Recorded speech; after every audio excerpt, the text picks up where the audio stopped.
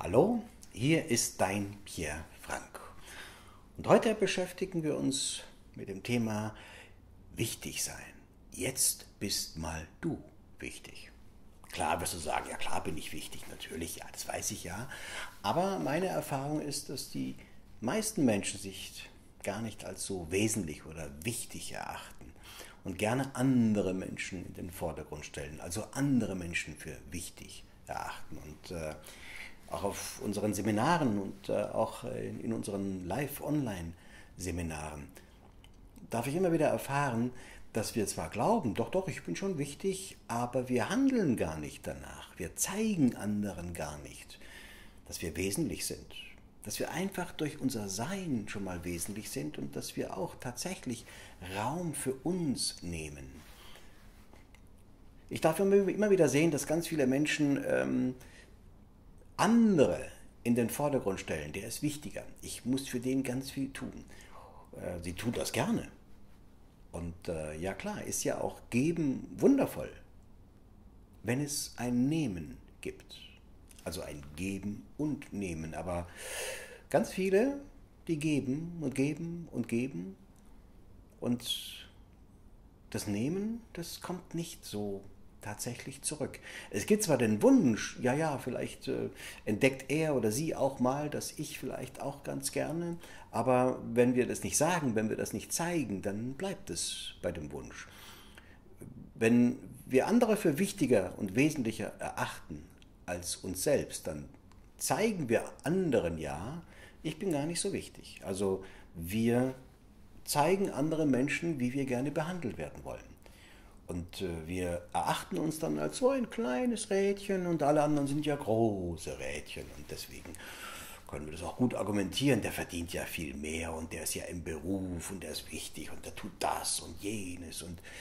Und damit bewerten wir uns selber sehr gering, sehr klein. Das heißt, wenn wir andere groß machen und ganz viel für andere tun, und das nicht auf Augenhöhe machen, dann machen wir uns immer kleiner und kleiner und kleiner und werden irgendwann nicht mehr wirklich gesehen. Das spürt sich natürlich nicht gut an.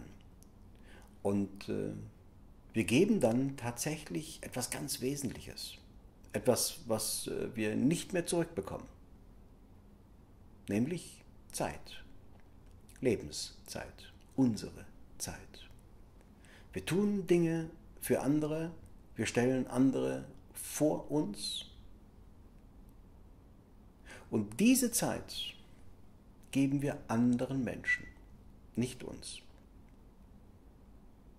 Und das ist natürlich etwas, was sich summiert und irgendwann zu einem Punkt kommt, wo wir entweder traurig werden oder resignieren oder uns mutlos fühlen oder vielleicht hoffnungslos oder wo wir müde sind oder im Burnout oder eigentlich überhaupt keine Lust mehr haben. Irgendwie ist die Lebensfreude weg.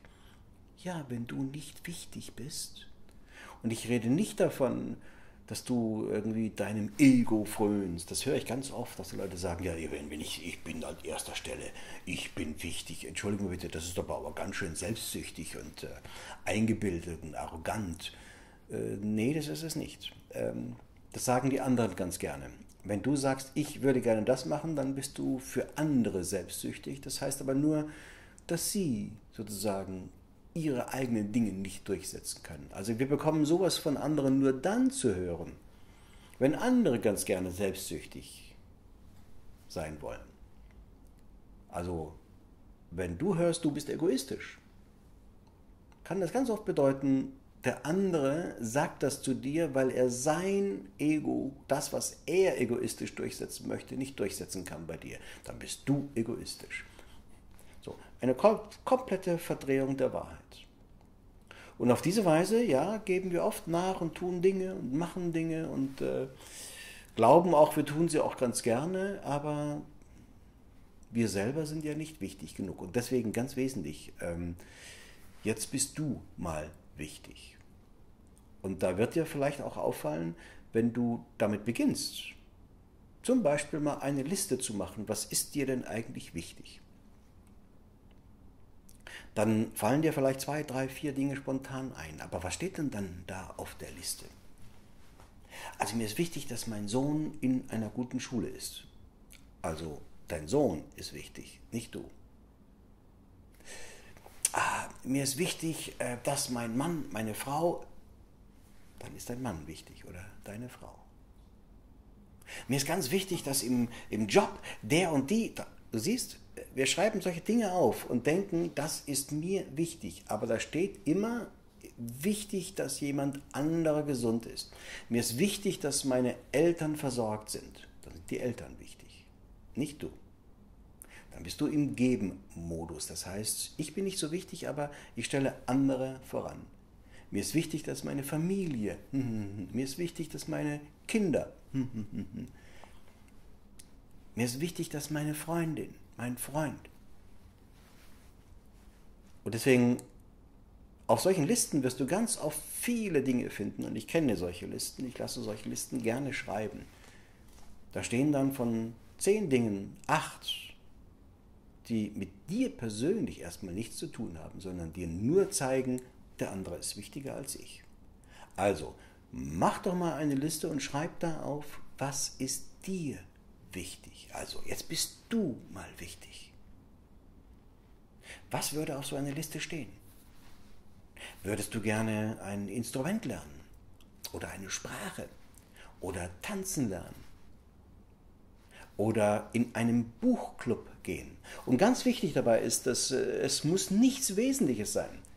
Nur weil du wichtig jetzt bist, du bist wichtig, nicht das, was du tust. Das, was du gerne tust, was dir Freude macht, was dich ausmacht, was dich authentisch macht, wo Inspiration steckt und du merkst dann schon, das ist schön. Meistens hast du dann ein Lächeln auf dem Gesicht. Das sehe ich ganz oft bei den Seminaren, wenn ich dann darauf hinweise, nein, was würdest du gerne machen? Unabhängig von allen anderen. Dann kommt das Lächeln wieder zurück. Oh ja, mein Gott, als Kind wollte ich schon, ich kann mich erinnern, das habe ich ganz vergessen. Ich habe da mal einen Fotokurs gemacht und dann kommt das Strahlen wieder. Früher habe ich unglaublich gerne und dann kommt das Strahlen wieder. Und diesen Punkt haben wir irgendwann verloren. Das habe ich mal so gern gemacht. Und dann warst du nicht mehr wichtig genug. Dann hast du vielleicht geheiratet, dann kamen Kinder oder deinen Eltern ging es nicht gut oder jemand wurde krank und dieser Weg hat sich verloren, weil ja die anderen Sachen wesentlicher waren und an erster Stelle standen. Und dann hast du dich selbst irgendwann verloren. Und dann bist du nur noch ein Roboter, der brav abarbeitet, der brav funktioniert. So, dann bist du nicht wichtig. Und das Wundervolle ist aber, wenn du anfängst, wieder für dich selbst wichtig zu sein und dir erlaubst, Dinge zu tun, die für dich wesentlich sind, nicht für andere, nicht für die Welt. Also bitteschön auch nicht. Und ganz wichtig ist mir, dass ich in einer Institution bin, die für wohltätige Zwecke, dann ist das wieder wichtig. Sondern jetzt bist du mal wichtig. Vielleicht willst du wieder in ein Museum gehen, einen Kochkurs besuchen, reisen alleine. Vielleicht willst du wieder fotografieren oder filmen oder malen.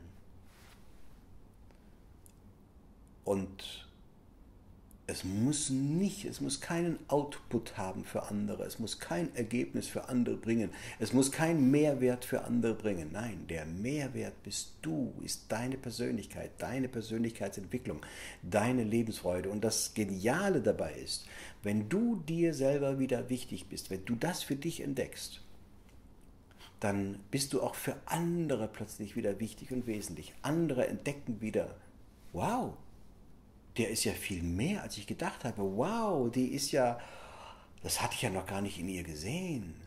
Und ganz oft ist es so, dass wir andere auch noch in unseren Gedanken voranstellen. Was könnte der denken über mich, der sagen über mich? Welche Meinungen haben die? Dann tue ich auch noch das für andere, damit ich in deren Meinung gut dastehe. Tust du gar nicht. Du bist dann nur dienend und alle sehen in dir eine Dienerin oder einen Diener. Brav, das macht er auch noch. Wenn du aber anfängst, authentisch dich selber wichtig zu nehmen, dann bist du plötzlich als Mensch, als Person, deine Persönlichkeit ist plötzlich wichtig und gefragt. Und dann hast du plötzlich auch wieder etwas zu sagen, deine Meinung gilt wieder. Da bist du nicht nur Dienstleister, sondern du bist jemanden, wow, wenn der oder die da ist, dann blühen wir auf. Warum? Weil du aufblühst. Und deswegen mach doch mal eine Liste. Jetzt bist du mal wichtig. Und dann steht da drunter, was du tun würdest. So. Hast du schon gehört? Würdest. Genau. Und dieses Würde streichen wir jetzt mal gedanklich durch. Und dann nimmst du dir eins aus dieser Liste heraus. Und damit beginnst du jetzt. Jetzt. Das bedeutet nicht in 3 Tagen, nicht in 5 Tagen. Nimm mal an, da steht eine Sprache lernen. Dann beginnst du jetzt nach diesem Video mal zu googeln. Dann schaust du dir jetzt schon mal an, okay, was könnte ich denn da tun? Was ist denn der nächste Schritt?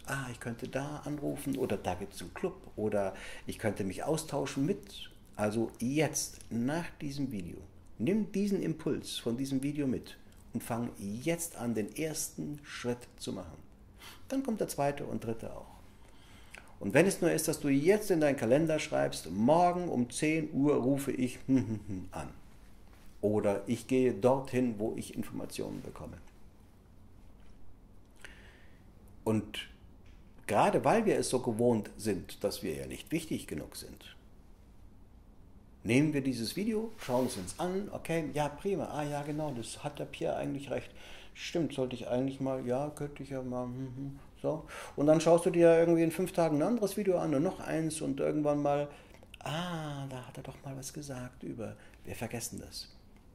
Wir sind in einer solchen Flut von Informationen und die auf uns einprasseln und dann gibt es ja ganz viele Leute, für die es ja wieder so viel zu tun gibt, weil die sind ja so wichtig und dann sind wir einfach nicht mehr vorhanden, einfach nicht mehr da. Und deswegen ganz wesentlich, jetzt bist mal du wichtig, du machst diese Liste, du schreibst dir auf und auf dieser Liste steht nur etwas, was dich betrifft. Da steht kein anderer Name drauf. Also nicht Eltern, Sohn, Kinder, Familie, Beruf. Dann, nein. Was möchtest du tun?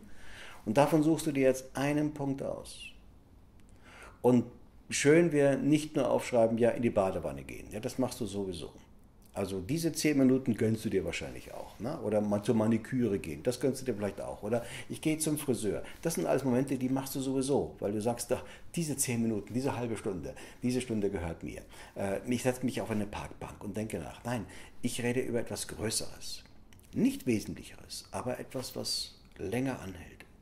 Nämlich das, was du schon immer tun wolltest und irgendwann vergessen hast. Also jetzt bist du wichtig. Und damit beginnst du jetzt. Mit dieser Liste beginnst du jetzt. Du schreibst jetzt auf. 1, 2, 3, 4. Und du suchst dir jetzt eine Priorität raus. Und damit beginnst du jetzt, wenn das Video zu Ende ist, zu googeln oder dir zu überlegen oder aufzuschreiben, was ist der nächste erste Schritt, den du tun kannst. So, und das machst du jetzt. Warum? Weil du jetzt wichtig bist. In diesem Sinne. Wenn das Video dir gefallen hat, dann teile das mit ganz vielen anderen. Abonniere den Kanal.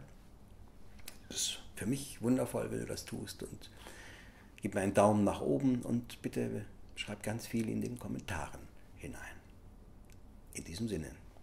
Ich bin wichtig, das weiß ich, aber jetzt bist du mal wichtig. Und damit beginnst du jetzt. Alles Liebe.